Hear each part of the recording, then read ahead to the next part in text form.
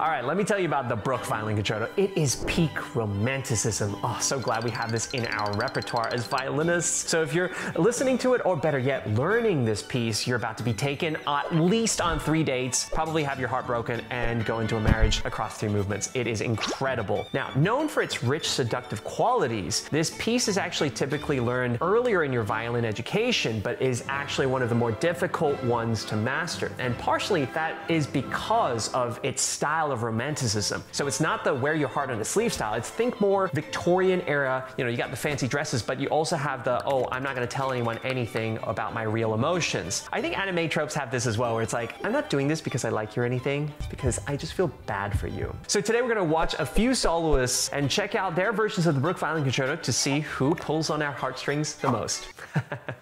Let's begin. All right, so first up we have Yehudi Menuhin. I'm feeling pretty excited. It almost feels like I'm going on a first date. Let's see what he does here in the first movement.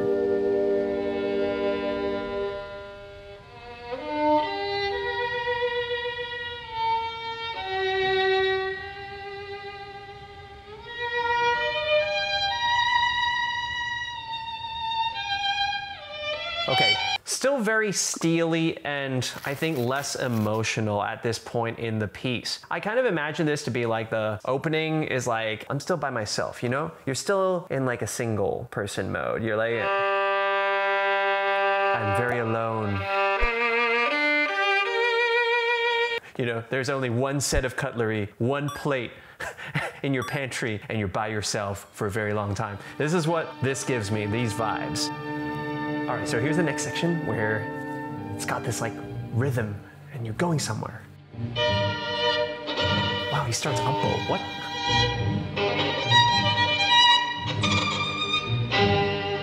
Okay, maybe he's just having a bad day or something. That was crazy. Well, you know what? I've missed plenty of stuff in concerts before too, so let's just move on.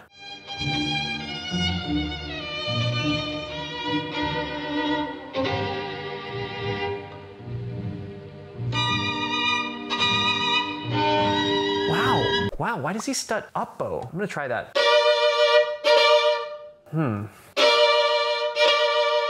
Oh, I see, because it's like da da ta. So every time he's doing this.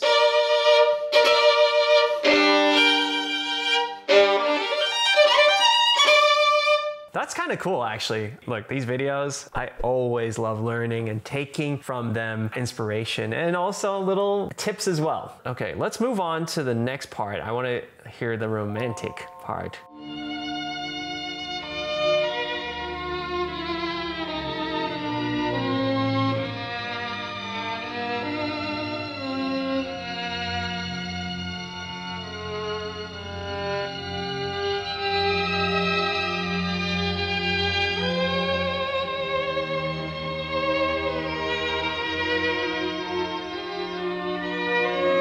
Interesting. I really love his vibrato. He has a beautiful, soulful vibrato, you know, in here.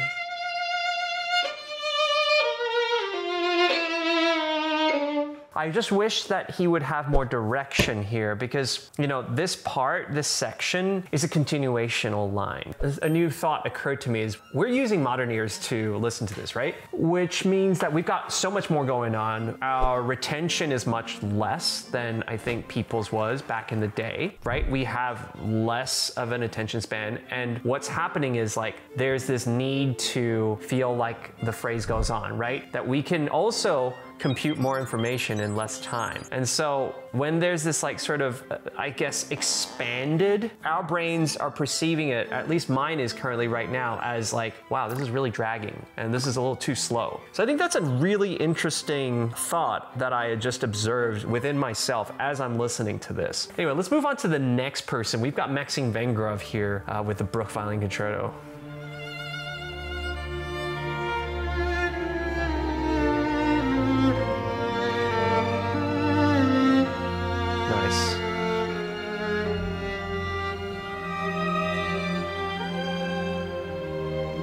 Okay, so you can hear that there's more movement here. There's definitely, I think, a forward direction.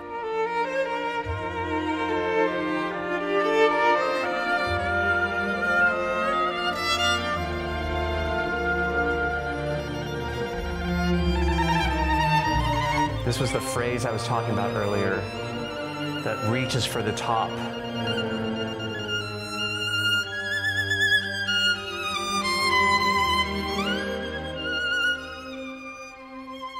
Very interesting. The way he plays it is very flighty. It's very free, and you know that feeling where you're yearning for someone or something and you don't have it yet, so you just sort of feel a little like restless? Yeah, he's got that here where it's like he's yearning.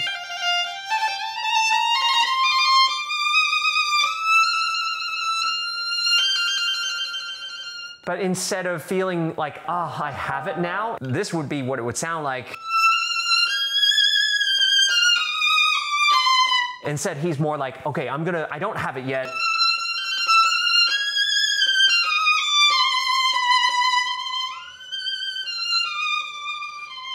It's a little bit more like he's bringing those emotions to the table. I really like that. All right, second movement.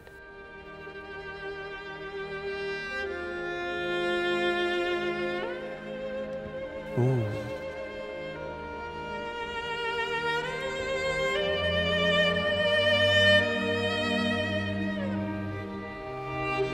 Oh, I really like this. I like this a lot where how the way he uses vibrato. He's using the vibrato in a very tactical way where certain notes he'll just like not vibrate in the beginning and then increase as the intensity of the, I guess the note does.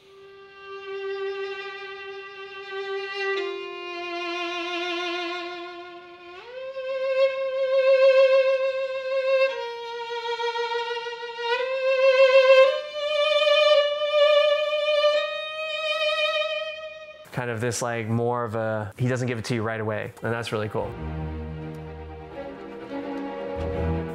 Yeah, so the third movement has this amazing intro that we're hearing right now. It's like building anticipation with the whole orchestra. It's so exciting every time.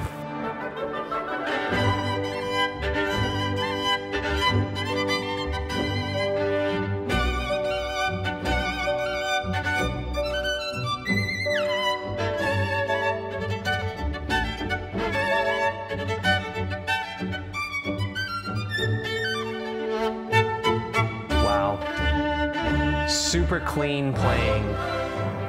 So cool. And you can tell the orchestra is just enjoying every note as well. The third movement is one of my favorite third movements out there, along with the Brahms third movement as well. It's just got this like heroic person on a horse vibe, you know, you sit up straighter when you're listening to it and it's like,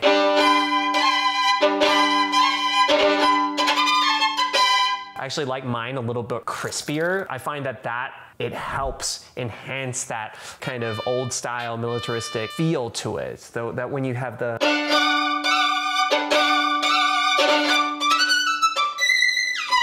you get every note, you add even more to that kind of like, that vibe to it. Oh, it's so interesting. Oh, and also I just saw in his description that he said he played this piece first when he was 12 years old and 6 years later made a recording with the Gewandhaus Orchestra and Kurt Masur. And then by the time he was 21, 9 years later after he first learned this piece, I decided I played this piece too much and left it for 24 years. Oh my goodness. Now I am very much in love with this piece again. I hope you will hear my love for the composer. Oh my gosh, that's actually wild. I mean, first off, it's wild that Vengerov had such a long career. There's 24 years that have passed, right? Between him and playing this concerto. Secondly, he got sick of the concerto when he was only 21. But that being said, you know, love is often, I think, a complicated and messy affair, whether it be about music or especially with people. I mean, I would know, having been through that a few times myself. But you know what? I've often found that by channeling these emotions, the positive ones and even the negative and painful ones, into music, it does help with the healing process, right? It does make you feel better. Actually, I've played some of my best concerts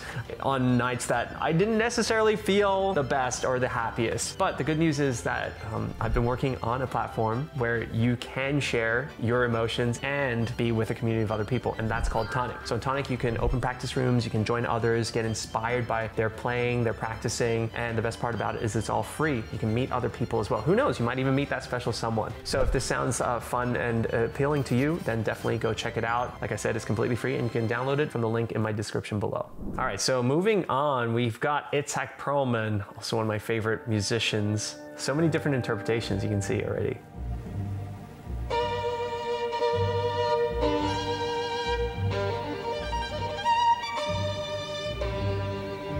Wow.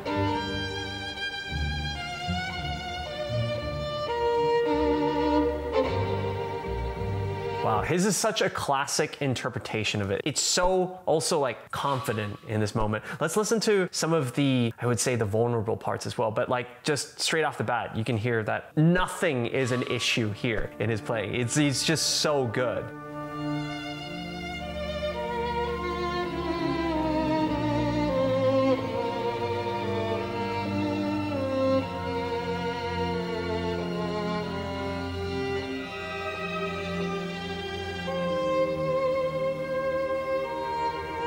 Yeah, so, okay. Perlman has more of like his bow control is so steady. He uses the Dorothy delay method of just like having this very pulled sound.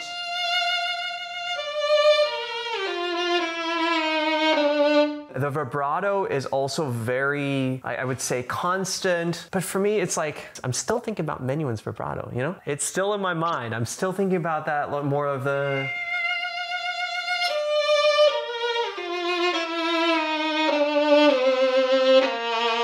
So although Perlman is like perfect, I did use that word perfect. Somehow, when I think about the emotions and like love, what is love? What is love? I'm thinking about the ones that aren't as perfect, but do have like some kind of like soulful thing.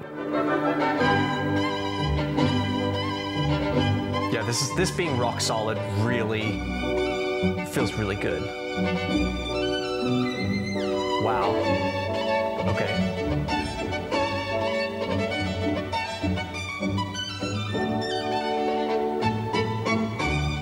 My favorite third movement so far. Yeah. I think what we're learning is that one has to change, one has to be very different as much as you can be different characters, which I think is very, very difficult, right? On one hand, to be like, to have like this like, vulnerable.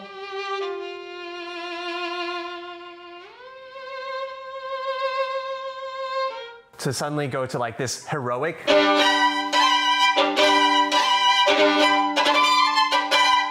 But yeah, final person we have is Janine Jansen. Oh, Janine. Oh, I love her playing. Let's see what she does.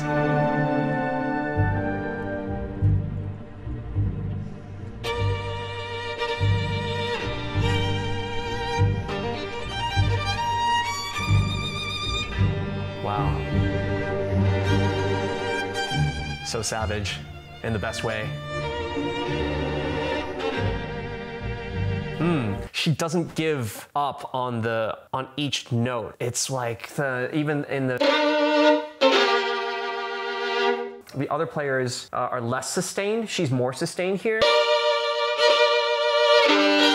But then she does this like incredible articulation in between the snap, like between the long legato notes. With this style of playing, you have to, you have a very small window to create that clarity. Oh, I want to listen to her playing some romantic parts.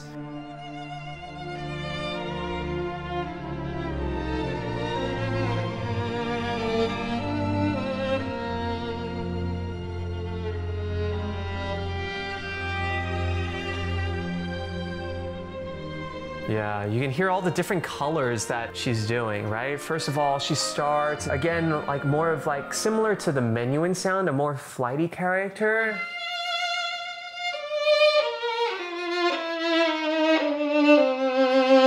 But then instead of leaning into it like Perlman does here, she kind of does this like a hollow, kind of warm sound.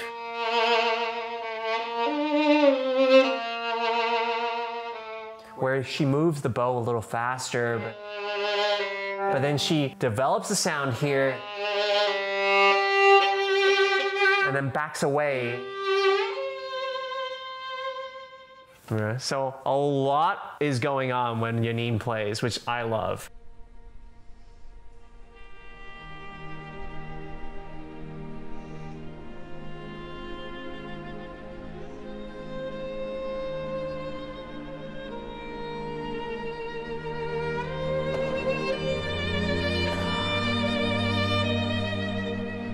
Nice. I feel like I heard a cough in there, and I could see Janine's eyes kind of flicker towards that distraction. And then she used it to like kind of, it sort of shook us out of the reverie, and shook her out. And then so she like expanded and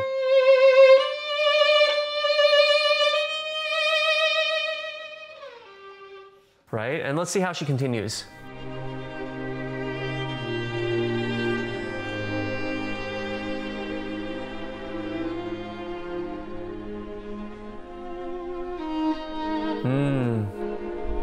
See how she does this, like, it's like the woolly sound. I mean, I don't think I can even do it properly. I never use this sound as much as I should probably. If I'm trying to get a woolly sound, my sound goes like... I think I'm more of like the sound that has a little bit more density to it. I try not to get too fluffy, but here it's beautiful.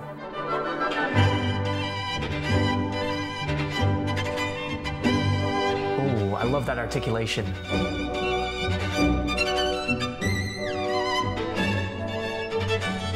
Also, the speed is pretty fast. Ooh, love it. Did you hear it? Did you hear? Oh, I love that. I love the articulation and the extremes that she does. Like you go from like 1 second, it's like ethereal, you can like only see it in the air, and then like you have these biting, crisp notes. Oh, this is so incredible. Yeah, so there you have it. I mean, we went through 4 very different interpretations of the Bruch Violin Concerto. And which one do you prefer? I don't know. I couldn't even say. But like, I do know that I love a different aspect of each performer. And I've always listened to music in this way where I think about it, I analyze it, I think about like why they're doing it, how they do it, and I wanted to share that with you today. So hope you enjoyed this video, and if you'd like to enjoy more of this style of content, definitely go check out some of the other videos I've made. We go into deep analysis of Sibelius, of Mendelssohn, of other concertos, and yeah, I'll see you in the next video, and don't forget to practice. Bye!